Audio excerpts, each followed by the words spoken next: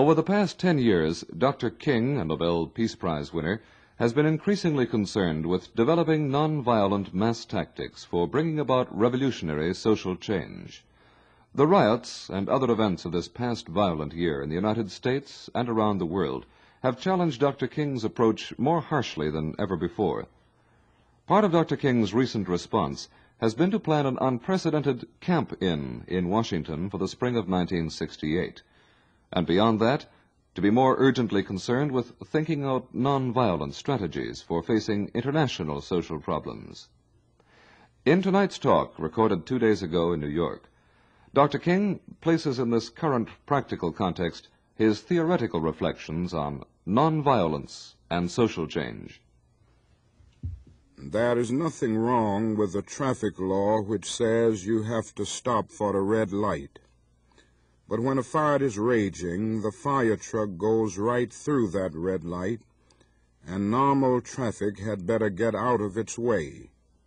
Or when a man is bleeding to death, the ambulance goes through those red lights at top speed. There is a fire raging now for the Negroes and the poor of this society. They are living in tragic conditions because of the terrible economic injustices that keep them locked in as an underclass, as the sociologists are now calling it.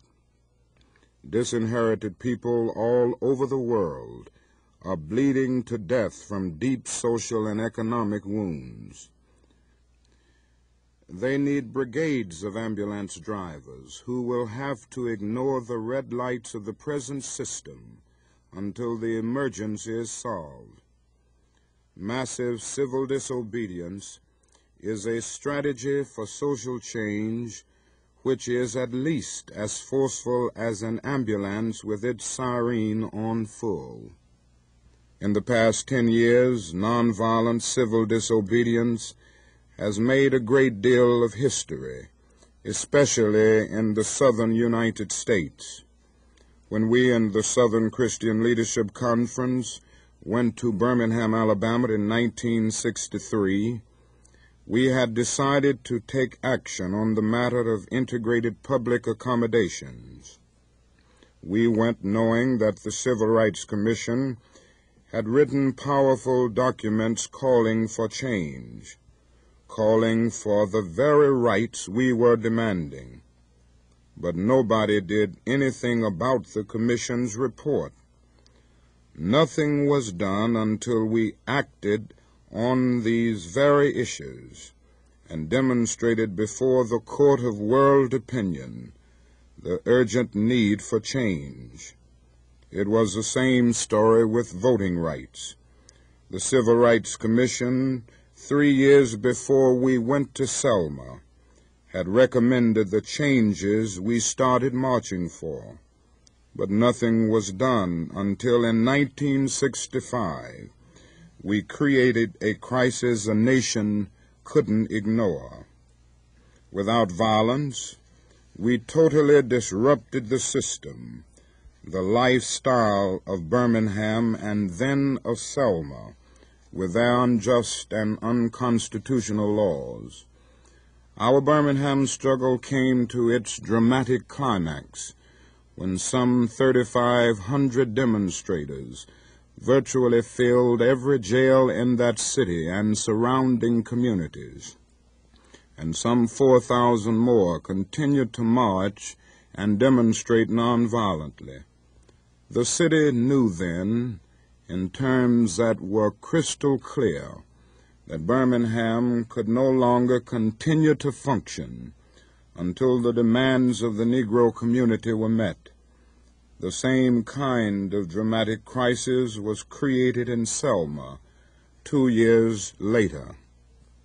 The result on the national scene was the Civil Rights Bill and then the Voting Rights Act, as President and Congress responded to the drama and the creative tension generated by the carefully planned demonstrations. Of course, by now it's obvious that new laws are not enough.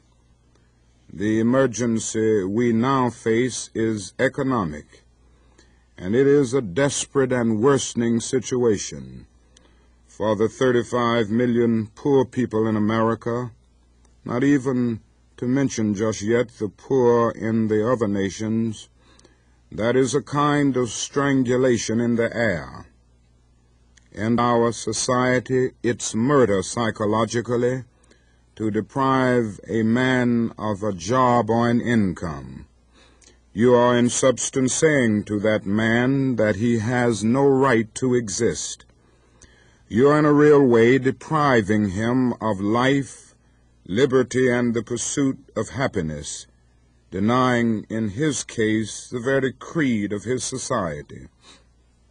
Now millions of people are being strangled that way. The problem is at least national. In fact, it's international in scope. And it is getting worse as the gap between the poor and the affluent society increases.